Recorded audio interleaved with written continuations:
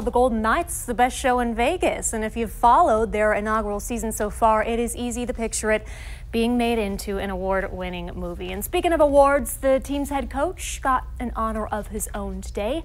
The NHL named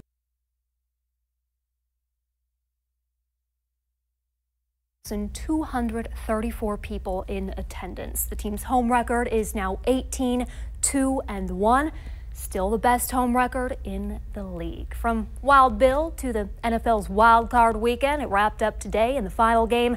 Carolina visited the Big Easy, the Carolina Panthers, Saturday. And then tomorrow, the College Football National Championship. You've got Alabama and Georgia, the Crimson Tide favored by 3.5 to 4 points. That's a tough match. That's a tough call. Oh, and Nick Saban trying to tie Bear Bryant for national championships with 6. I want to wear some fun to houndstooth. I don't think I have any.